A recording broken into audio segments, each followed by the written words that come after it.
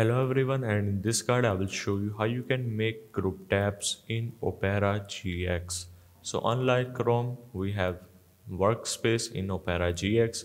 So what you need to do first of all is to click on three dots on the bottom left corner, and then you will have the option of workspaces. Make sure that it is turned on and make sure that you have one or two workspaces enabled or check marked just like so.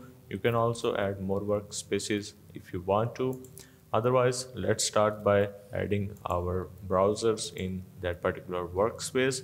So let's say I want to go with eBay and Amazon. So what you need to do is to press and hold control, and then you need to click on your tabs on the top, how many you want to go with, right click on them, and then you need to click on the move tool.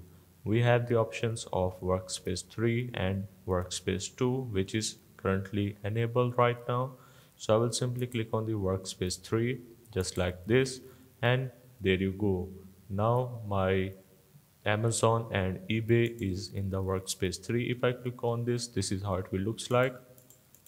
If you want to go with any other workspaces, you can also go with that as well. You can add many as you want to go with. So let's go with this workspace 1, and if I click on that now, this is how it will looks like.